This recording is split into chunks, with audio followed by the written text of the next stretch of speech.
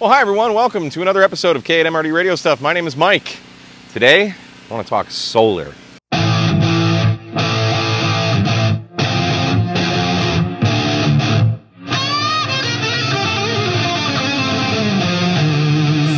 you! It's the Friday before Field Day 2021. We're out here at Jason's hunting lease at an undisclosed location.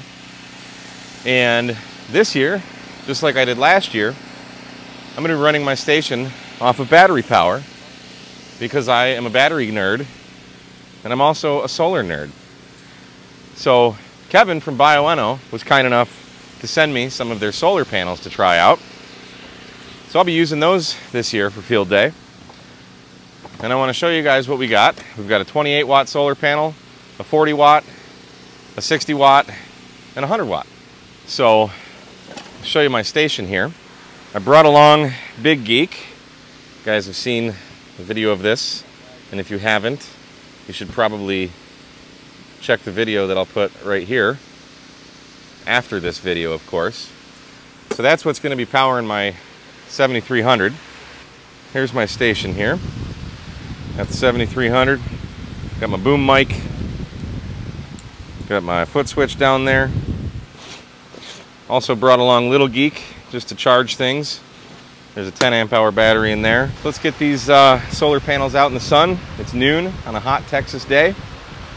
So we should be able to get maximum current out of these things and show you what they can really do. So stay tuned. Holy hillbilly, it's hot.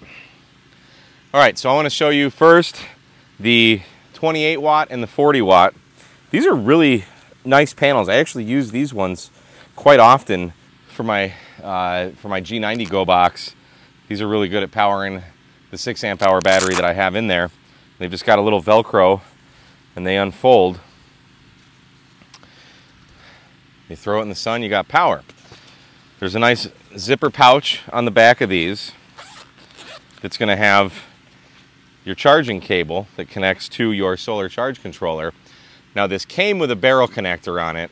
I use everything power poles, so I just cut off the barrel connector and put power poles on here.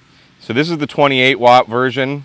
It's 4 7-watt solar panels. The output's about 15 to 18 volts, and you'll get about 1.55 amp hours of current out of it max.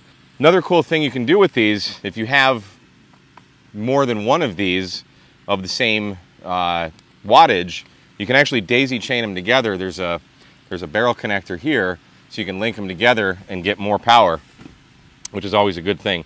And there's also a USB plug right here. So if you're out in the field, you want to charge your phone or your camera or whatever, just lay that on the ground, plug your USB in there, and Bob's your uncle. The 48 watt version, or excuse me.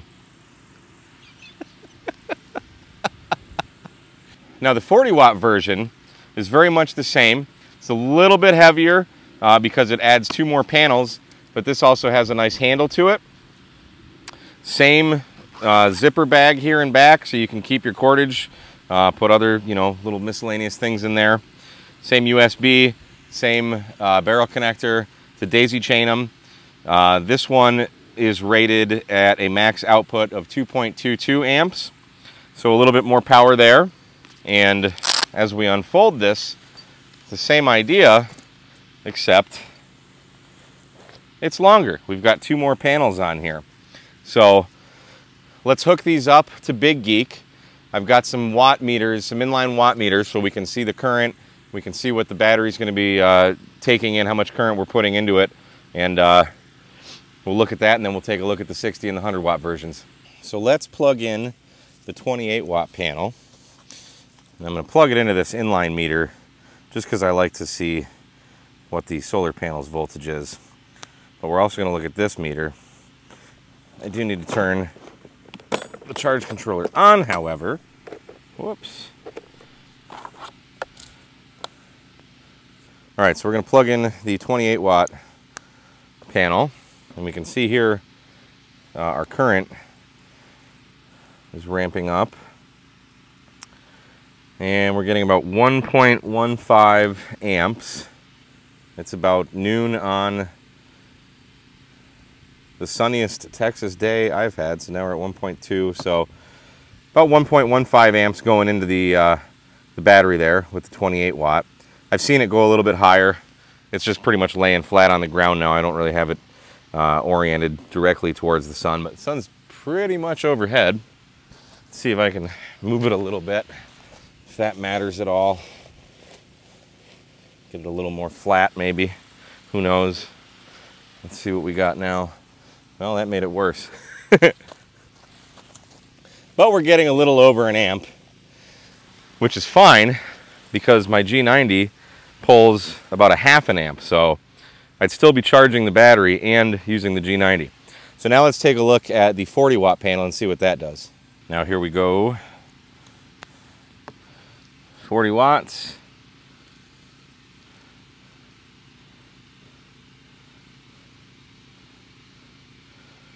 And about 1.3 amps into it. I did drain this battery, so there's definitely some pull going in there. This meter says 1.33, 1.34, roughly.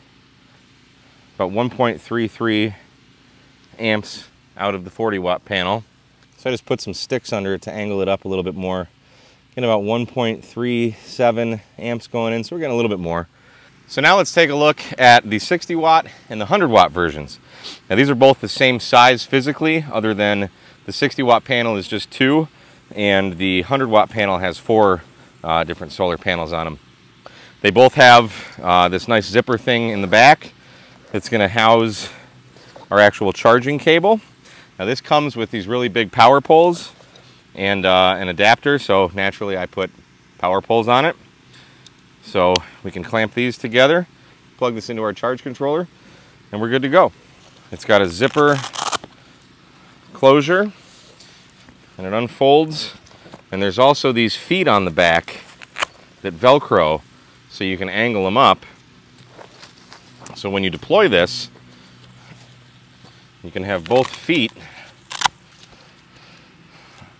and then you can angle it towards the sun. That's with them fully extended. You can tilt it up a little bit so you can track the sun. That's the 60 watt. Now our 100 watt panel has these nice clasps that you just press, a little button to unhook them. And then this is going to fold out. Again, we're going to have the same legs. We've got 2 legs on this one as well. And it's going to fold out into 4 panels. And when it's deployed, this one's a little wonky to set up. I wish it had more legs. So I'll usually end up putting some sticks underneath this just to kind of keep them all flat. But we're on pretty flat ground here, so it's not much of an issue. So that's what that looks deployed. And this one's rated, I think, up to 5 amps. And I think we get like 4, maybe 3.5 out of this one. I forget the specs. I don't think it says it on the actual panel. No, it doesn't say it on the panel. And of course, I left all the literature at home. So let's plug these in to the power box and see what we get. Now these 2 solar panels don't come with any other cordage to connect from the panel to your solar charge controller. So I just made up a cord. I was actually throwing out a lamp because it didn't work anymore, and I was like, wait a minute, that's got wire. So I salvaged that, put power poles on it, and now I can connect directly to the solar panel, and Bob's your uncle. All right, so now I'm going to plug in the 60 watt panel, see what we can get out of that.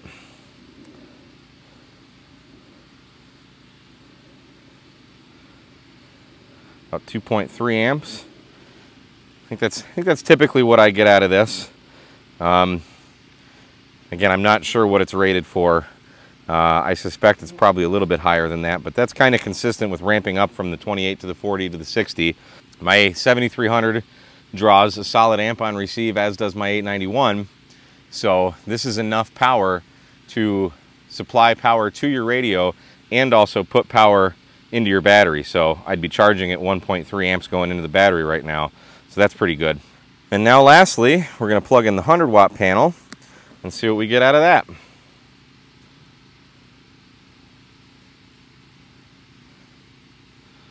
About 3 amps. That seems low. I have gotten 5 amps out of this. I'm going to try and adjust it a little bit, see if we can get a little more current. Well, so I tried adjusting it a few different ways, laying it flat, increasing the angle, decreasing the angle. Seems to be about the same, so that's probably what we're going to get out of this panel today. Like I said, I have gotten 5 amps out of this thing. Not sure why I'm not today, because the sun is directly overhead and it's summer in Texas. But yeah, they do work great. This is definitely enough to keep me going all day for field day, running 100 watts. So not too bad. I'll take free electricity. So naturally, I got back to camp, plugged in the solar panel. Now we're getting almost 4 amps. It was over 4 just a second ago. It was like 4.2. So this is the 100-watt panel. I probably had it not facing directly towards the sun. But yeah, definitely getting more power now. So all said and done, these are fantastic panels to take with you for portable radio, for emergency power use, emergency communications, whatever the case may be.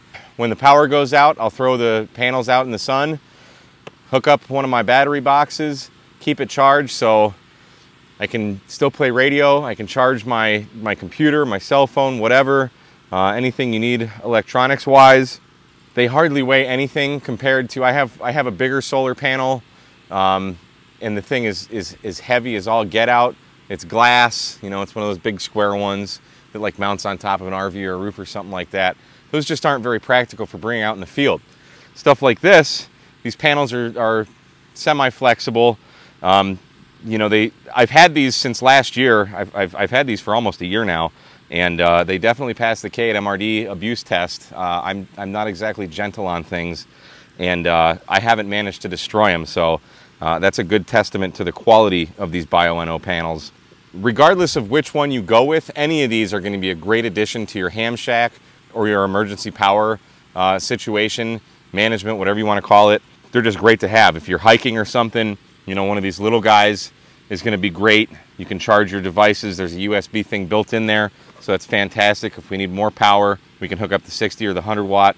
You can run more of these in parallel as well, so if I have like 200 watt panels, I can hook up 2 of them and get more power going into the batteries that way. So anyway, thank you so much, Kevin, and everyone at Bioenno for being such great support to the channel, and absolutely love your products. I will leave links in the description for all of these, and if you have any questions or comments, do ask them down below. I try and answer all of them. And until next time, we will see you again on another episode of K8MRD Radio Stuff. 73, guys.